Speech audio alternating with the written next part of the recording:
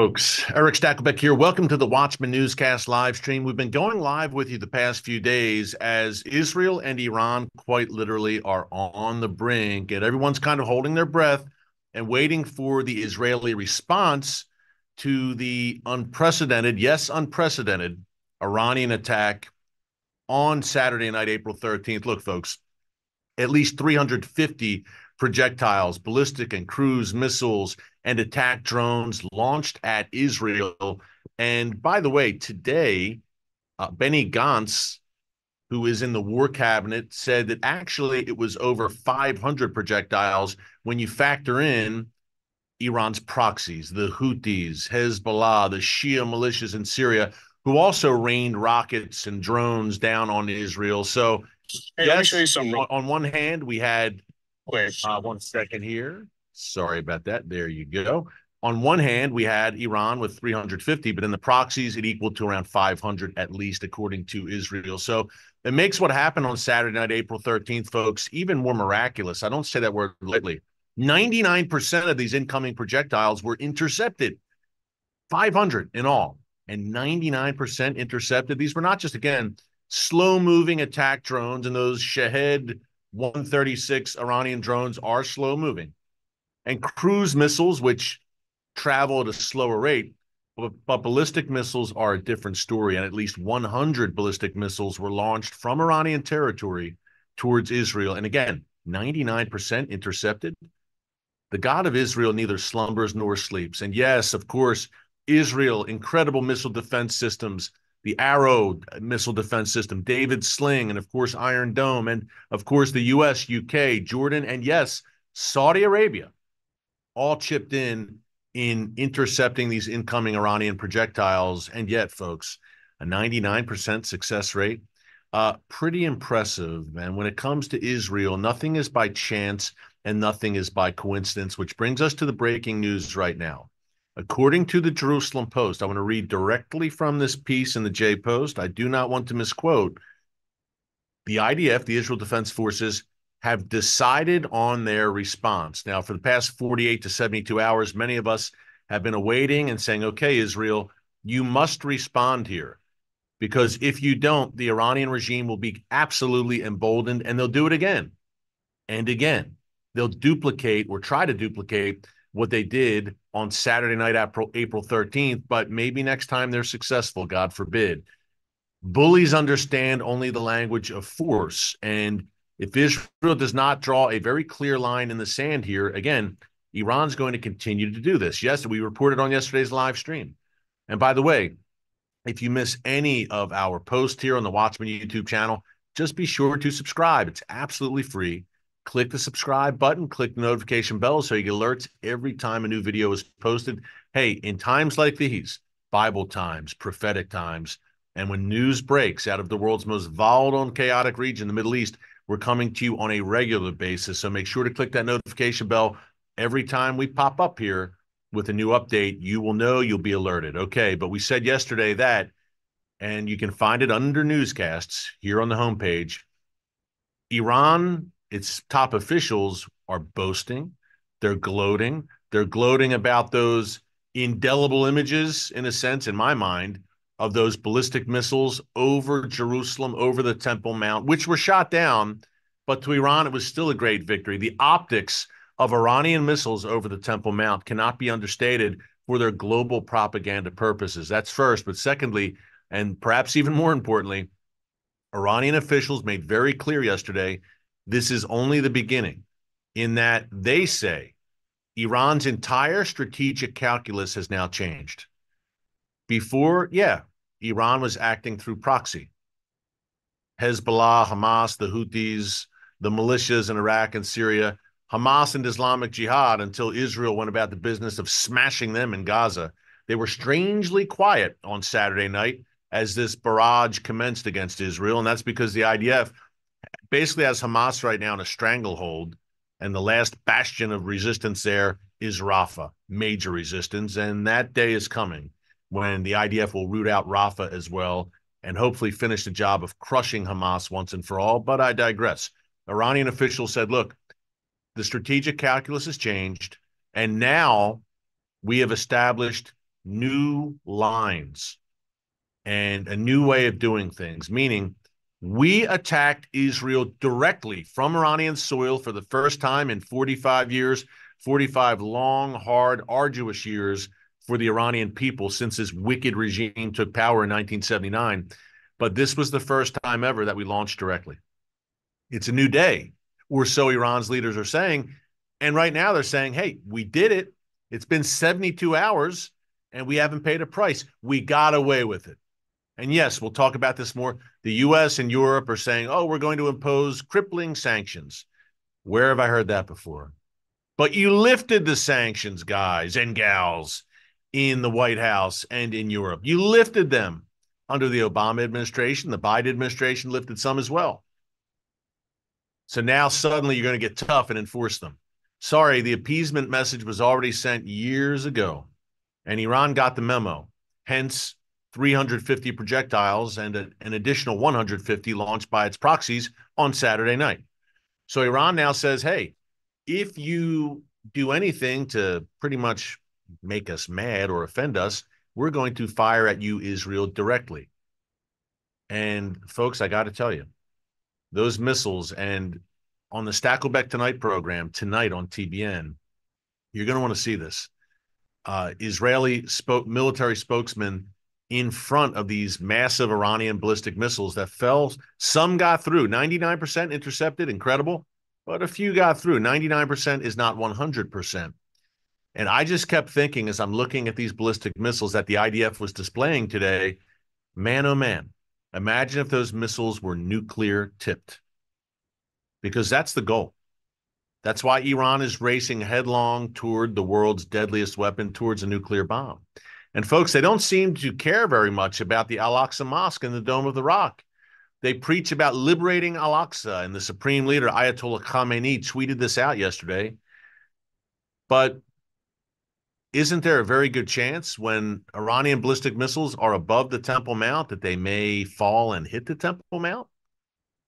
And then what? So Iran's not too concerned, needless to say. And Israel, you could say Israel, I'll say it. Israel pretty much saved the Temple Mount on Saturday night, shooting down these incoming projectiles, possibly. We don't know where they were going to fall. So Israel, it was Israel, the Israel Defense Forces, that saved and preserved two Muslim holy sites on Saturday night, the Dome of the Rock and the Al-Aqsa Mosque. Shouldn't there be rage in the Muslim world against Iran? If Al-Aqsa is the third holiest site in Islam behind Mecca and Medina in Saudi Arabia, and Iranian projectiles nearly hit it, shouldn't there be outrage in the Muslim world against Iran? Interesting question. What do you think about that, folks? We have a very active chat here. Be sure to leave your comments. Let me know what you're thinking about everything going on. But let's get to what Israel is saying right now from the Jerusalem Post, as I mentioned a minute ago. Let me preface this by saying, if Israel does not respond in a meaningful way here, what does meaningful look like? In a way that hurts Iran and hurts it hard, the Iranian regime, then Iran will be emboldened to do it again, what they did Saturday night. That's number one. No one wants a wider regional war, and I wish it would never happen. But folks, I'll guarantee to you one way it will happen: if Israel does not respond here in a forceful way, because then Iran will be emboldened. And what a bully does is they push and they push and they push the envelope until the bullied party, and I'm not saying Israel's being bullied is the wrong term, but Iran's a bully. They operate how a bully operates. Israel's bullied by no one, but they're facing a regime that is a bully. And they're going to keep pushing the envelope until the victim of their onslaughts says no more and stands up and pushes back. If Israel doesn't do that, it guarantees war. October 7th proved deterrence does not work when it comes to Islamic jihadists. And Israel, for years and years, kicked the can down the road in Gaza and didn't confront Hamas forcefully like it had to after October 7th. Now, in only 6 months, Hamas is in its death throes, kicking the can down the road and saying, well, we'll fight another day. Sometimes it just doesn't work, and history has shown that. It showed it on October 7th, sadly, tragically. And I believe if Israel doesn't act here, it will be shown once again as Iran, again, will up the ante, so to speak, and they'll push even further. So Israel must send a forceful message at any rate. Here's what the Jerusalem Post is reporting. The IDF, I'm just reading this right off my phone for you. The IDF has decided how it will counterstrike Iran and its proxies, but has not yet settled on the timing. Multiple sources told the Jerusalem Post today, Tuesday, April 16th. Because the timing is still variable, and because of all the necessary complex preparations, the current decision could change. This is according to the Jerusalem Post. However, the very development of a decision shows the severity and determination of Israel's leadership to strike back. Though all indications are that Jerusalem still seeks to tamp down its attack to avoid spiraling into a regional war. And I don't like in this modern age of warfare and in the social media age, obviously, where it's all prevalent, how moves and invasions are many times telegraphed. And the IDF Chief of Staff, Lieutenant General Herzi Halevi, hinted that the timing of the attack was not very imminent. He shouldn't hint that, in my opinion. He knows better than me when it comes to military matters, but as just a layman observing, man, Israel always does its best work when it has the element of complete, shocking surprise. Witness the events of 2 weeks ago when it eliminated Mohammad Reza Zahedi, that top Iranian Revolutionary Guards Corps general, and along with several other generals. But Halevi said, and I quote, "We are enabling a home front policy to at least give citizens this Passover week," and Passover starts next Monday, I believe that's the 22nd, "to live almost like normal because we completely trust you and your readiness," end quote. And Benny Gantz, who's in the war cabinet, I mentioned him at the top, he said, look, at a time of our choosing, we will respond. And another IDF spokesman said today, look, they're not going to, and I quote, "Iran is not going to get away scot-free," unquote, end quote, I should say, for what they did on Saturday night. But folks, what does that mean? What do you think? How should Israel respond here?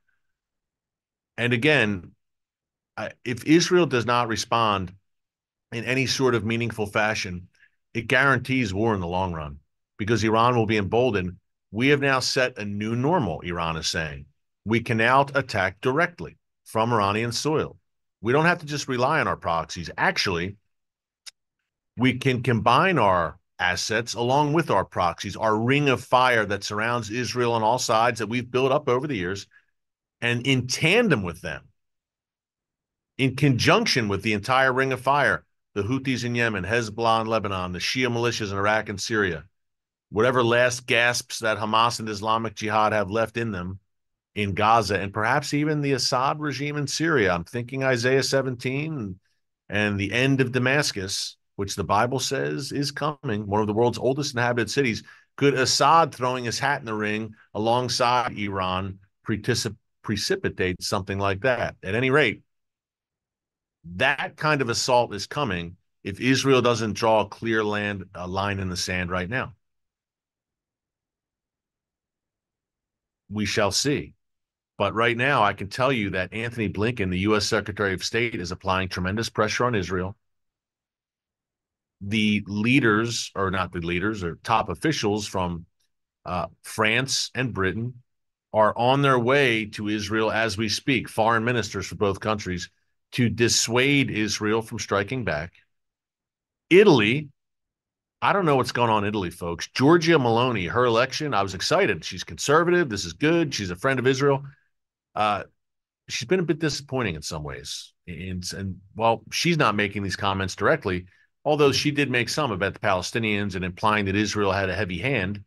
But her government called on Israel today to, quote, act mature. So Israel needs to be mature, quote, mature. The mature response, in their view, apparently, folks, and in the views of Western leaders, is no response at all. As Joe Biden said over the weekend, hey, you got the win. Take the win, Israel. Just take the win. Just take it on the chin, move on. You intercepted 99% of the incoming projectiles. Take the win until 2 weeks from now when Iran tries it again, and then again, and then again. Hey, folks, there's no guarantee that Israel will always have a 99% success rate, needless to say. Why take the chance? By the way, speaking of the proxies, folks, I really want you to know this and to check out the Stakelbeck Tonight show tonight, because we have a live on-the-ground report from the Israel-Lebanon border. Our correspondent, Yair Pinto. Now, if you watch the TBN Israel channel here on YouTube, you know and love Yair. He's got close to 700,000 subscribers. IDF reserve spokesman. You've seen him in uniform a bunch. Eloquent and great on-the-ground reporting from on the ground in Israel. Yair's been in Khan Yunis, in Gaza City, the Lebanon border, everywhere. Well, today he was on the Lebanon border. And let me just say that he personally witnessed a Hezbollah drone and rocket attack. He was a stone's throw away, and he and his team had to run and take cover. You will see that tonight on Stakelbeck Tonight. You will see this attack and the on-the-ground report from Yair in real time as it happened. You won't want to miss this.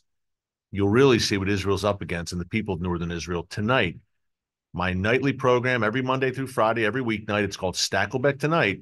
It airs at 7:30 p.m. Eastern Time and re-airs at 10:30 p.m. Eastern Time on TBN. Catch it on TBN, on cable. If you still have cable, you didn't cut the cord, you can watch it on TV. I'm old school. I like to do that. Or you can watch the TBN app. It's called TBN Plus. TBN Plus, tbnplus.org. At any rate, watch it.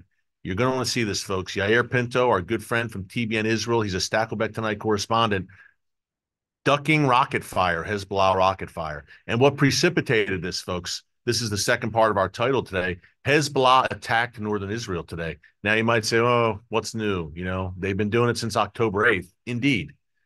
But Israel today reportedly eliminated 2 top Hezbollah commanders. Now, I don't have their names yet, but folks, is this part of Israel's response? Targeting the proxies. And the piece I just read to you from the Jerusalem Post was pretty clear. Israel's response won't just target Iran. Its response to April 13th. It's not going to just target Iran. It's going to target Iran's proxies as well. And that's a very key point. So was today part of that response? Hezbollah was hurt today. 2 top commanders, including apparently Hezbollah's coastal commander along the Mediterranean Sea, were taken out by the IDF. Hezbollah responds by firing 3 suicide drones into northern Israel, and I think 3 Israelis were hurt. No one killed, thank God, but there were some injuries. Folks, this is far more the Iran-Hezbollah situation to the north, just so you know, or I should say the Israel-Hezbollah situation. It's far more than just kind of tit for tat and skirmishes. I've heard the word skirmishes used. Listen, hundreds of Hezbollah jihadists have been killed by the IDF since October 8th. When Hezbollah, very key point, launched an attack, essentially launched the beginning stages of a great northern war against Israel. Hezbollah didn't have to throw its hat in the ring, but they chose to. Israel did not strike Hezbollah first, just as Israel did not strike Hamas first on October 7th. If you remember, folks, on October 6th, everyone clamoring for a ceasefire right now, there was a ceasefire on October 6th. Hamas willfully and intentionally broke that ceasefire with the active urging and participation and support and training of the Iranian regime. Those are called facts.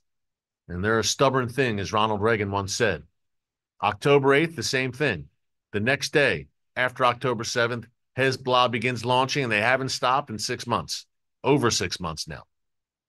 There are about 100,000 Israelis. Folks, wrap your heads around this. Not only in southern Israel along the Gaza border, tens of thousands of Israelis evacuated. They're just starting to trickle back to their homes after over 6 months. But up north, I'd argue it's even more dire in that 100,000 still evacuated. No one's going home up north. Would you? If you lived in a great community like Metula, Kiryat Shimona, some of the other beautiful communities in northern Israel, which I love so dearly, I've been there many times, they're beautiful. I mean, would you go home? If Hezbollah is still essentially perched on Israel's northern border, and raining down rockets on a daily basis, killing people. Israeli civilians and soldiers have been killed in northern Israel as a result of these Hezbollah rocket launches and drone launches. Would you go home? Of course you wouldn't. Until Hezbollah's dealt with decisively. And Yair Pinto, you'll see him tonight on Stakelbeck tonight on TBN. Again, 7:30 Eastern, 10:30 p.m. Eastern time, twice per night. Yair said, look, Erick, I don't see how we resolve this and get these 100,000 Israelis back home and get northern Israel moving again, get the economy up there moving again, unless we deal with Hezbollah. And I mean deal decisively with Hezbollah. To me, folks, not only on the Hezbollah front, but on the Iran front writ large, now is the time. Listen, Israel's on war footing, no doubt, since October 7th. You've had hundreds of thousands of reserves called up, battle-hardened, battle-tested, at the ready. The nation is unified. It's resilient. It's shoulder to shoulder. I don't know that this window will come along again for Israel.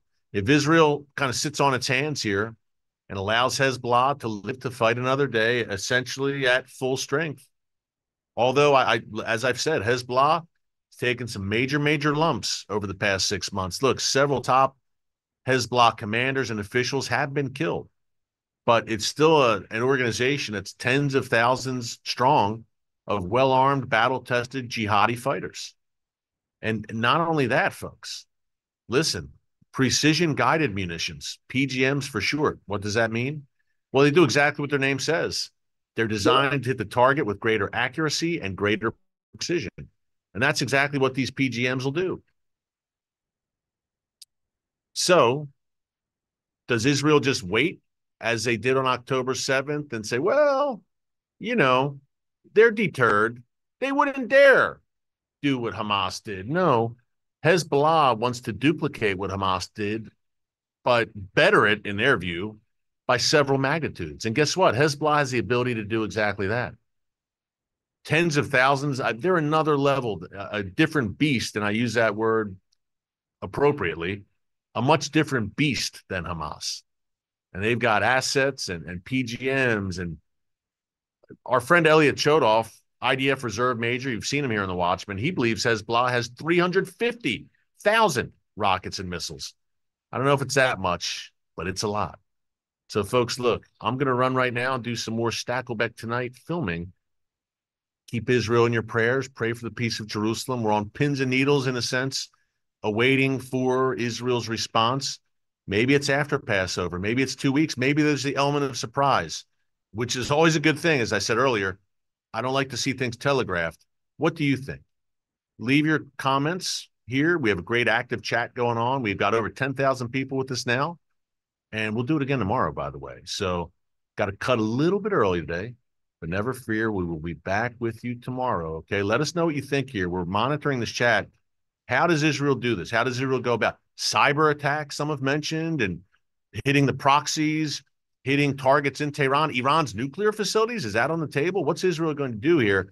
All I know is in doing so, if they do it the right way, they'll actually prevent a major war, because Iran will receive the message and will not make the same mistake twice that they made on Saturday night. Right now, they don't think it was a mistake, the Iranian regime. Israel has to show them, oh, it was a mistake. And here's what we have. Much to discuss, to be continued tomorrow right here on the Watchman Newscast. Until then, God bless you, and remember, never hold your peace. Hey everyone, thanks for checking out the Watchman Newscast. Make sure you hit the subscribe button so you never miss an upload, and tap the bell icon so you're notified every time a new video is posted. And don't forget to share your thoughts, insights, and comments below. Thanks for watching. We'll see you back here tomorrow.